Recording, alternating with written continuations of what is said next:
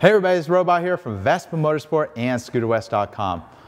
So today I'm going to show you how to do an oil change on a Vespa GTS 300 and specifically a 2020 and later HPE equipped model. So in order to make this a little easier, I did remove the muffler. You can watch my prior video on removing the muffler. I'd recommend doing that if it's your first time. Here in our workshop, we never really remove the mufflers. We have a pretty good access. For the camera, I want to have good visibility of the oil drain, the oil filter, and the oil fill. On an HPE equipped motor, it's all going to be located on the right side of the engine. So this is your water pump right here. It's all on this right side. So let's get right to it. I'm going to show you the materials you need, and then next, the tools that you need to successfully change the oil on your GTS. So first of all, you're going to need oil. Here in my workshop, I have oil in large 55-gallon drums with a special calibrated pump that adds the oil to the engine.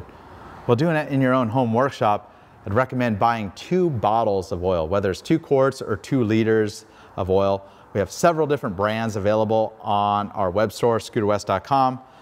It just needs to be a full synthetic 5W40, specifically that meets the JASO MA or MA2 standard. That's just what Vespa specifies, full synthetic. And part number on this is oil 5W40SA. The most popular oil for these scooters is the castor oil. It's a little bit cheaper. Egypt used to be the original equipment manufacturer or supplier of the oil for the Vespa scooters. Now it's Castrol, but both of them are very high quality products. We also carry oil by Multal that works just as well. Several of my past videos have covered different grades of oil, but you could beat the oil, talking about oil, you can beat the horse till it's dead. I don't want to talk about oil. That's pretty much the standard you're going to need, full synthetic. You're going to need an oil filter and an O-ring for your oil drain. So the O-ring is 285536. Definitely recommend having an O-ring on hand. You may be able to reuse your old one. Several different brands of oil filters. I always recommend either a factory oil filter. We have the one with the nut typically available. Right now, we're currently out of stock of them. But the high flow makes a very, very high quality filter. I've done a teardown of the oil filters to show the various qualities. So essentially the Molosi oil filter is the same grade as the high flow filter. It's got a nice square O-ring right here, and they pre-lubricate the sealing ring. Part number on this is 82535-PA. You can search oil filter on Scooter West and find all the other ones. But there's your basic oil filter, O-ring. So let's get on to some of the specialty tools needed to do an oil change. It's not quite as simple as doing a car oil change. First of all, you can see the oil is just going to drain on your center stand, which is never all that fun. I sure hope you've been checking your oil on your Vespa GTS. It's not exactly easy. Without the skirt here, I get easy access to the dipstick. So that kind of start by taking that out. And usually I always check the oil. You want to check it when it's cool. Piaggio recommends allowing the engine to cool down for 10 minutes and then park it on your center stand before you check the oil. And when you check the oil, you thread this dipstick all the way in and pull it out, wipe it before, and then you'd check the level. And typically I'd report to a customer if their oil was low prior to an oil change. Alternatively, I can measure the oil that comes out of the engine as well. So I'll just leave the dipstick out. Don't want to start the motor ever with the dipstick out. It will make a very serious mess. It's not very fun to clean up. The next step, you can either get a lift, like something like this. You can get a scissor jack that I've covered in other videos to lift the center of the scooter. But ideally, you want to take it off the center stand when you do an oil change. Fortunately, these newer Vespa GTSs have a nice stable side stand. In the interest of making this easy for doing the video, I'm just going to clamp the front tire, but I'm going to take the scooter off the center stand, and then we'll be able to start draining the oil. All right, so you can use a nice handy scooter specific oil pan. We have these available on the Scooter West web store. Tool, oil pan, pretty simple to type into Scooter West search. has like a good capacity, about 3 quarts, so it's perfectly adequate for oil change. So first of all, you want to get the oil filter out of the way. Best way to do that, you don't really care about the old oil filter, just take a good old channel locks. You could use the tool that removes, installed the oil filter originally, but I just typically like using channel locks. Just go to town like that, and once you get started, it'll spin right off. Go ahead and allow that to drain a little bit. Now you can get easy access to your drain plug. You can either use a 24mm combination wrench. Careful not to skin your knuckles if you're doing it from underneath here. Or you could use a large 24mm socket. And this is a specific style socket that's really shallow. Makes it really easy to do when the muffler's in place, but here you can see you have nice, easy access to the oil drain. If you're gonna do it with the muffler in place, I'd just recommend having a 24mm combination wrench. So you wanna take care not to skin your knuckles, find a good position. With a wrench like this, make sure it's all the way on the wrench and then just push, crack it free. And again, if you have to really strain to get that off, it was over tightened the last time it was installed. Doesn't need to be all that tight. Just sealing a gasket is all it's doing. Pretty much pull this out. The engine is slightly warm. That's a good thing. You always want to drain your oil with a warm engine. And if you look right in this cap, I'm just going to go ahead and get rid of the O-ring right now. So go ahead and scoop that O-ring out, leave those parts out. And with those same channel locks, I'll go ahead and pull the strainer out. The other thing you want to do is leave the dipstick loose, because it drains a little bit faster sometimes with the dipstick loose. And you can see there's a little bit of gasket debris on there. That's pretty normal. Kind of just look at the filter. Typically you don't need to clean these out, but it looks very clean, just a small bit of gasket debris. I'll just wipe this off. You could use a solvent to spray it out. Just make sure it's not, if there's like a couple small metal fragments, don't be alarmed. If there's a lot of metal fragments and your motor knocks, well then I would be alarmed. Maybe run the engine a little bit too low on oil, and you might have the precursors to a rod knock or a cam failure. So it's always a good idea to look at your strainers, and that could tell you a lot about how the engine is. Obviously not really ever an issue if you never run the oil low or allow it to degrade. I'll go ahead and set that aside. We'll get some clean rags. Just allow that to drain. You could even tip the scooter to the right to drain just a little bit more out if you like. I just use these disposable rags. This is a perfect way to clean all these parts. They don't leave really any residue behind like a cloth rag. So clean that part, clean the drain plug, mainly the gasket surface. Not really critical if you clean the outside of it. Could clean it in a solvent tank if you like. Now it's down to just a little trickle just dripping out. So go ahead and put the strainer back in, and it's got an O-ring in there that will seat. You feel it just go right in there. And I checked that strainer, make sure there's no tears in it. That O-ring was in good shape, pretty important. Next, you want to take an O-ring, a brand new one preferably. Go ahead and set that into the well of the oil drain. And right now it's just sticking in there with a small bit of oil. You could also put grease on it. We'll go ahead and thread that in place, but make sure the O-ring does stay in place, because if it skips out of that groove there, you're going to end up with a leak. So take your combination wrench, and I'll show you how tight this needs to be. So it's all the way seated right now. All you want to do is just go a little bit. I'm just putting my palm on there, and that's all you need to go. It doesn't need to, you don't need to crank on it. Just because it's a big 24mm wrench, you don't need to go to town on it. It's not the wheel axle that needs to be torqued about 85 foot-pounds. But it's not a critical torque. It just doesn't need to be over tightened. So I kind of like wiping, make sure there's obviously no gasket behind, it's just metal. Everything looks perfectly good. A cheaper oil filter, this O-ring's not going to be oiled, so I take brand new oil and wipe that oil on there. So the way you do an oil filter, go ahead and just hand tighten it. you know, where the gasket's seated. Still dripping a little bit of oil from the bottom, just kind of wipe up everything. Take the T-handle. This is Tool-OF. It's the classic T-handle for the original style Vespa filters. A couple other variations, whether it's a nut or the original one. So what I like to do is turn about a whole third turn more. And that's, you know, again, you don't need to go to town on this.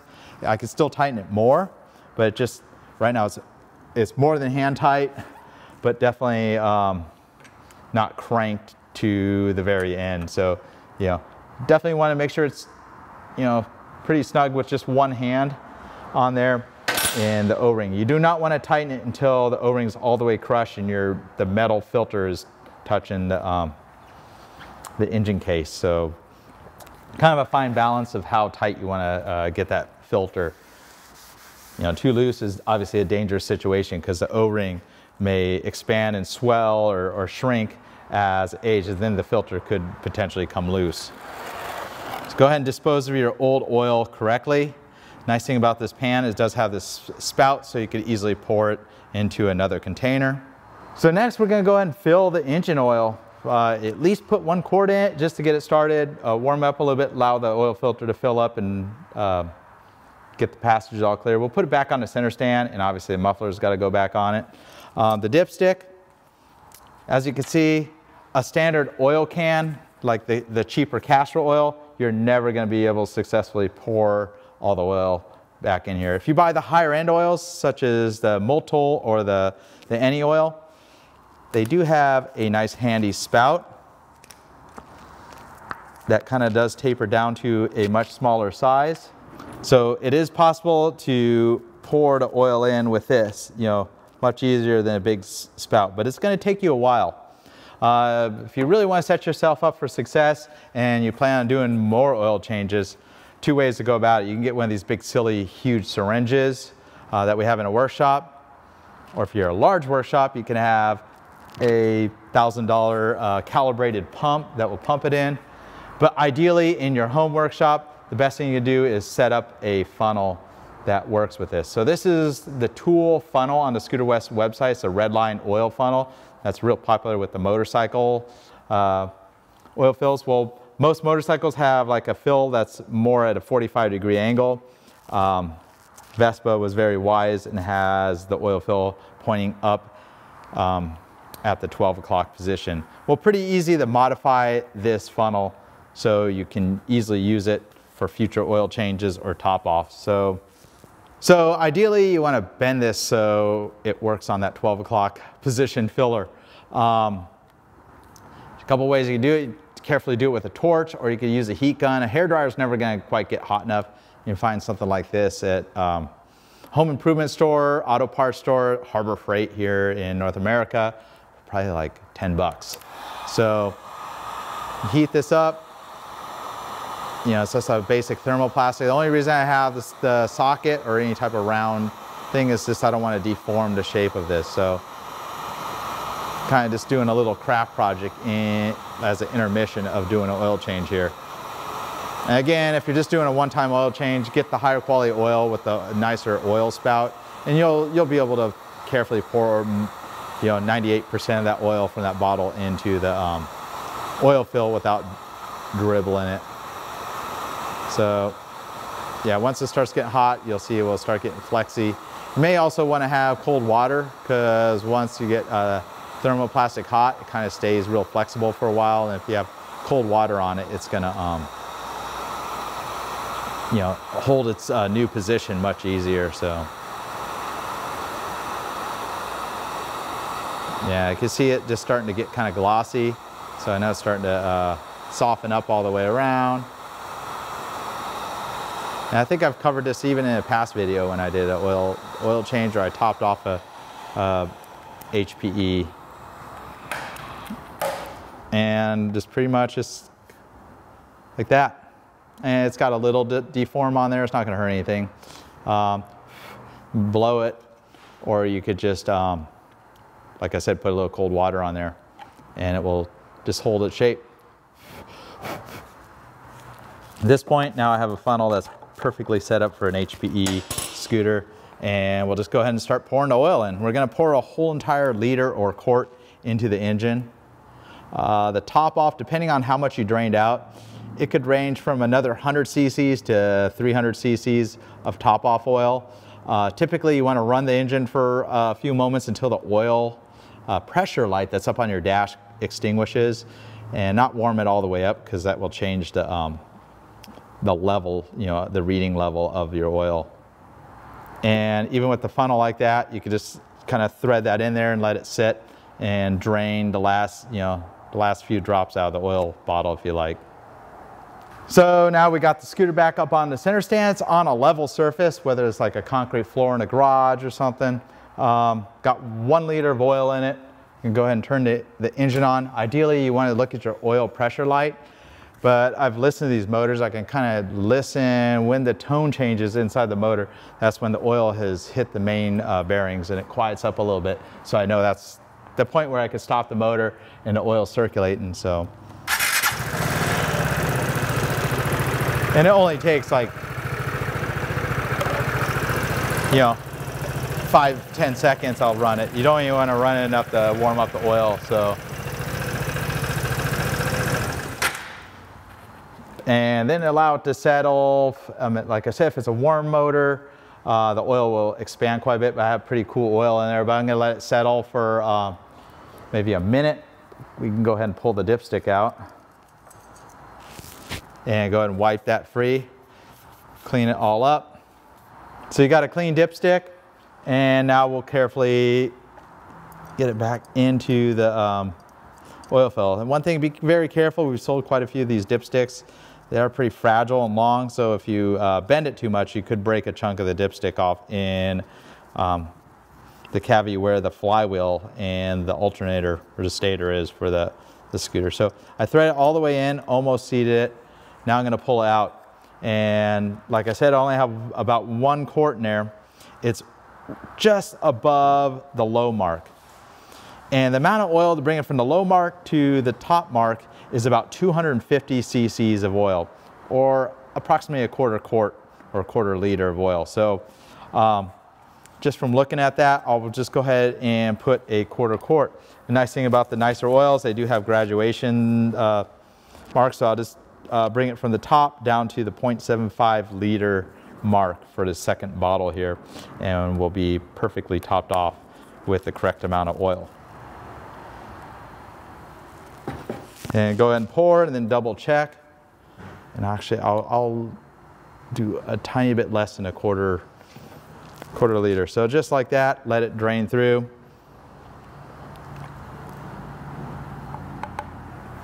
And once it drips into the, kind of settles into the thing, because if you check the oil too soon after, sometimes there's residual oil on the outside of the components inside this cavity, and it'll give you a false reading. So check it just one more time.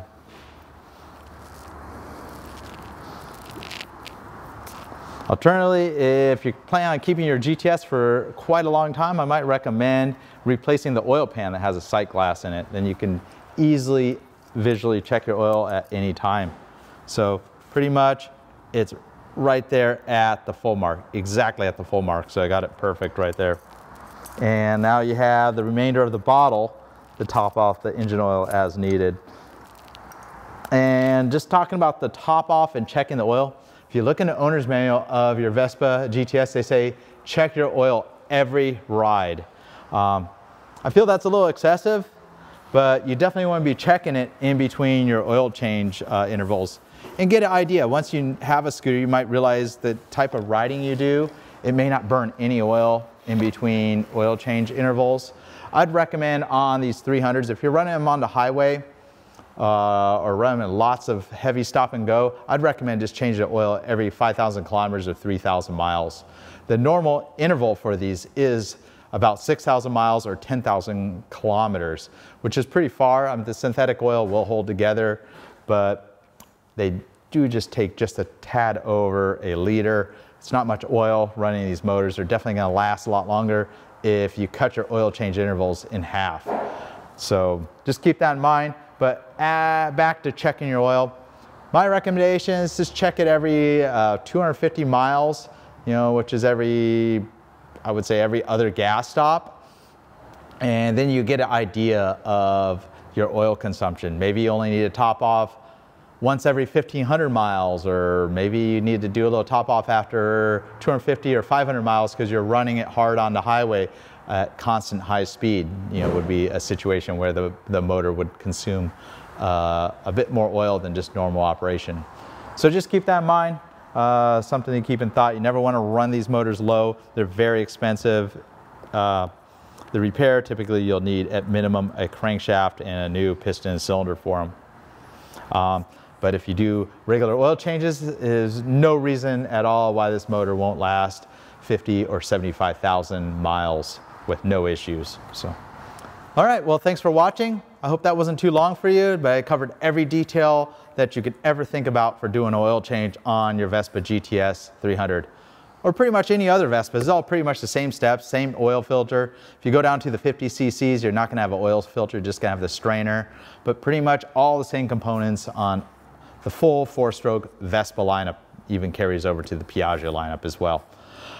Thanks for watching, and if you're looking for parts and accessories, oil filter, oil, any of those tools I showed, consider visiting scooterwest.com and you'll find all those parts. And if you're looking for the part numbers, just look in the description of this video. I know that's kind of hard to find unless you're on a computer or a mobile phone. If it's the first time you stumble across this video, consider subscribing and search for us on the Vespa Motorsport YouTube channel.